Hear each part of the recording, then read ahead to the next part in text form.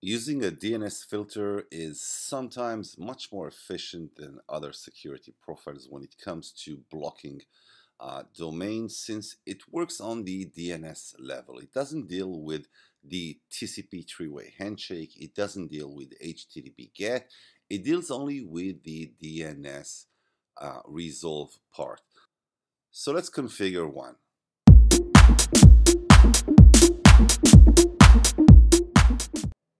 Alright, so the very first thing that we will do is security profiles, DNS filter. Let's create a new filter. Let's name our filter block news and botnets. Now, we will block news sites here at the category based filter. Let's look for the news and media. There it is, and we will redirect it to the block portal. Here you can see that you have the option to specify your own block portal. We will use the Fortigate block portal. Let's just copy that address. We may need it when we use Wireshark. All right, so let's capture the traffic and let's just move to our Ubuntu device. Let's open up Chrome and let's try to go to skynews.com. All right, let's see what happens. Web page is blocked. Let's move to CNN.com.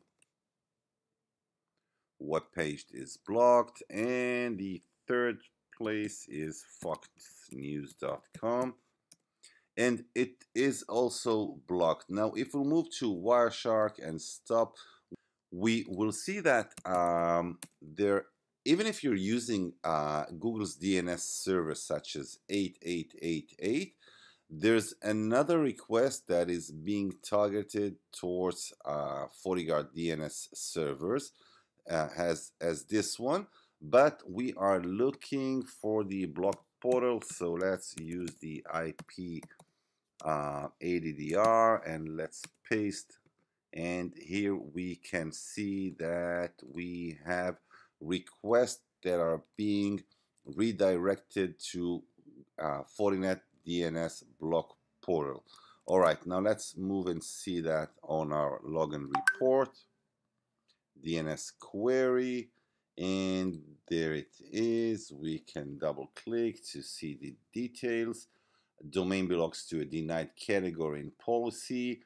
The domain name is foxnews.com. Now there's another thing that we can do which we haven't used, which is the botnets. So let's just again look at the security profile and let's look at the botnet package, and let's try to navigate to catsdegree.com, which is a botnet site. All right, let's move back again to our Ubuntu. catsdegree.com, and let's see what happens, and it is blocked. Now let's move back again to the logs and report and DNS query catsdegree, and there it is. It is blocked by the DNS botnet command and conquer, and the action is to redirect it to the block portal.